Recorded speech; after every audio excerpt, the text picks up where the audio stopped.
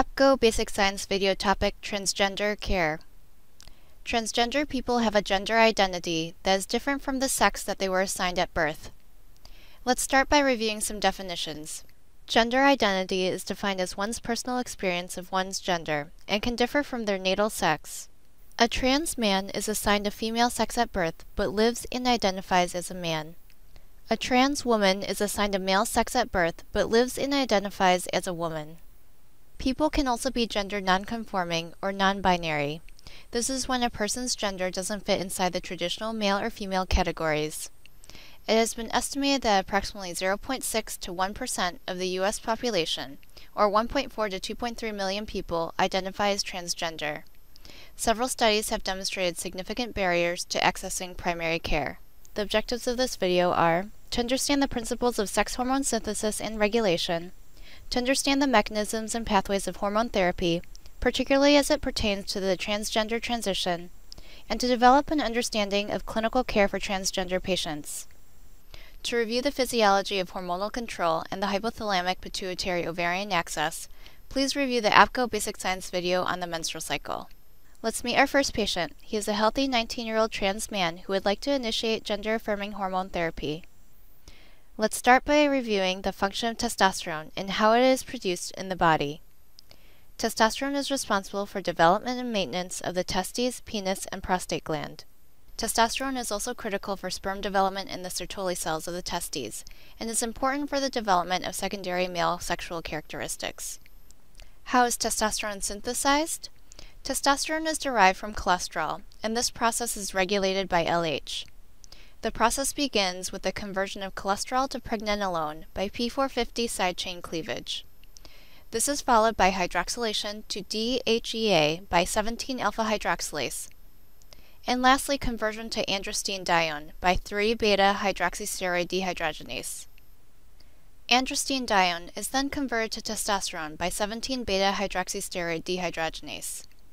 Let's pause, read, and apply. Where does testosterone synthesis occur in males? In males, the majority of this process occurs in the Leydig cells of the testes, with a very small percentage occurring in the adrenal cortex.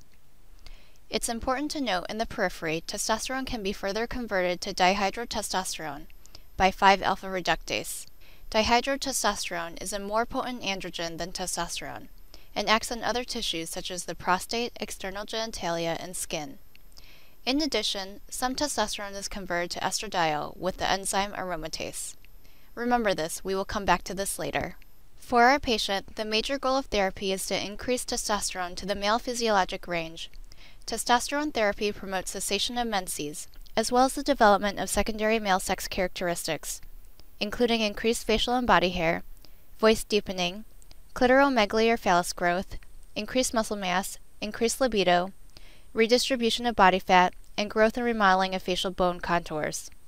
How does testosterone therapy work? Pictured is testosterone in blue, as well as part of a cell, with the cytoplasm and nucleus labeled. Testosterone is a lipid and diffuses across the cell membrane to target androgen receptors. Once bound to receptors, they are translocated to the nucleus, where they bind to specific DNA promoter sequences, leading to specific DNA transcription and specific protein synthesis. Other considerations for our patient include monitoring CBC, liver enzymes, creatinine, and initial monitoring of testosterone and estradiol while trying to achieve the desired physiological changes.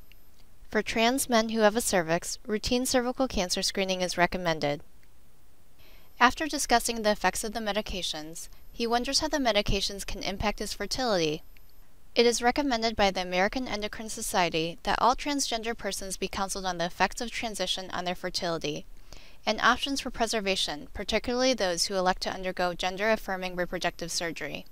For trans men, the effects of testosterone therapy on ovarian function are unclear. Pregnancies have been reported in trans men following prolonged testosterone therapy, yet effects on offspring are unknown. Fertility preservation options include oocyte or embryo cryopreservation.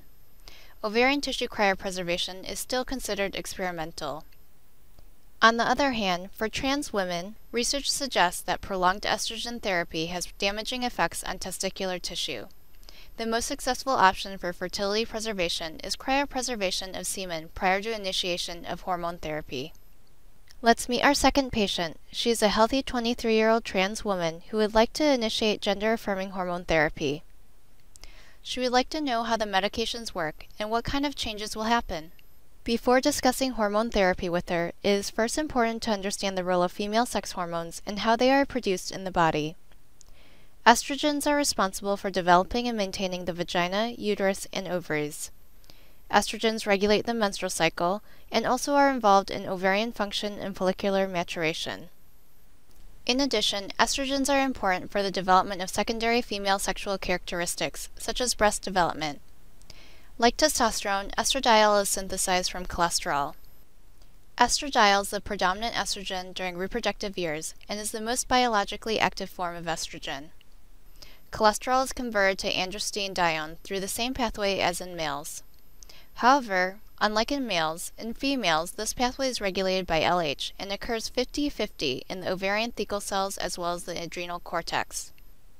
After its conversion, androstenedione is transported to ovarian granulosa cells, where it is aromatized to estrone, and then estrone is converted to estradiol by 17-hydroxysteroid dehydrogenase. This process of aromatization is regulated by FSH. Your patient would like to know what she can expect from hormone therapy. For our patient, the major goals of therapy are to decrease testosterone and increase estrogen to a female physiological range. It is important to maintain estrogen below supraphysiological levels. With supraphysiological levels, there is increased risk for thromboembolic disease and liver dysfunction. For trans females, goals of therapy can be accomplished using a combination of estradiol as well as anti-androgenic agents. The mechanism of action for estrogens is similar to testosterone. Estrogens, being lipids, enter the cell through diffusion across the plasma membrane. Once inside the cell, they primarily act on nuclear estrogen receptors to mediate gene transcription. Additionally, anti-androgenic agents, such as spironolactone, are often used to inhibit secretion and activity of testosterone, which allows for lower doses of estrogen therapy. Let's pause, read, and apply. What is spironolactone's anti-androgen mechanism of action? Spironolactone's mechanism of action includes being a competitive inhibitor of the androgen receptor, and by decreasing androgen synthesis. Let's take a closer look. Spironolactone blocks androgens from binding to and activating receptors. In addition to binding to androgen receptors, spironolactone decreases the activity of 17-beta-hydroxysteroid dehydrogenase, thereby stopping the conversion of androstenedione to testosterone. In addition, it may also inhibit 5-alpha reductase, which prevents conversion of testosterone to dihydrotestosterone. This increases peripheral aromatization of testosterone to estradiol. The higher levels of estradiol promote female characteristics including breast development, redistribution of body fat, softening of skin, and decreasing of body hair, muscle mass, spontaneous erections, and testicular volume.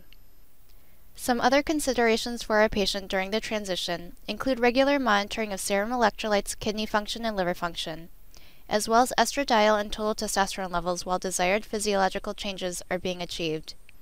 Additionally, for those patients at risk, individualized screening for prostate disease and cancer is recommended. It is important to discuss the risk of increased thromboembolic events with higher estrogen levels, particularly in patients who use tobacco. Patients should be advised on smoking cessation. It is important to note that mammogram is recommended for both trans women and trans men. For trans women, screening mammography is recommended every 2 years, at the age of 50 and after 5 to 10 years of feminizing hormone use. Age-appropriate mammography is also recommended for trans men who have not had mastectomy. She would like to discuss the option of gender-affirming surgery. Trans women and trans men may be interested in gender-affirming surgery. It's important to note that surgery is not necessarily the endpoint for many trans people that transition. Surgical techniques have improved dramatically in the past 10 years, and the type of surgery falls into 2 main categories: those that directly affect fertility and those that do not. For trans women, surgery includes gonadectomy, genital surgery, breast augmentation, and or facial feminization surgery. For trans men, surgery includes oophorectomy, hysterectomy, salpingectomy, genital surgery, and mastectomy. It is important that patients are cared for within interdisciplinary teams that include reproductive endocrinologists, psychiatrists and psychologists, primary care physicians, plastic surgeons, urologists, and gynecologic surgeons. This concludes the APGO Basic Science video on transgender care. We have reviewed sex hormone synthesis and regulation, as well as the fundamental mechanisms and pathways of hormone therapy.